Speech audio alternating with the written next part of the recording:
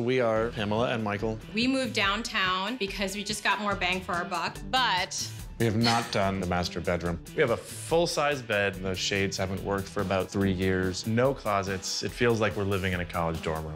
having Frederique and Carter here is gonna be amazing for us. My favorite takeaway for Pam and Michael Yes. would be... The bed? You would think the bed, but it's actually not. It's the thought that you can take pre-made furniture like those cabinets and you can actually cut them down and make them work or useful or more useful within your home. But you do have to call Carter because otherwise it's... You don't want to call me. But you can do it at home. It's a lot easier than you think, and you can make those pieces that otherwise wouldn't work in your home work. Using woods, you can do anything with it. Using it as a chandelier is fantastic. Hanging it up and having lamps and moss balls, but you can do all kinds of things. Most people think when they have to bring in organic material, they have to bring in flowers, and you're just saying bring in branches because it's No, still... but I think you can do still flowers, but to bring in organic stuff, don't be afraid. You know, having branches hanging up in the wall is fantastic. It's fantastic. Fantastic.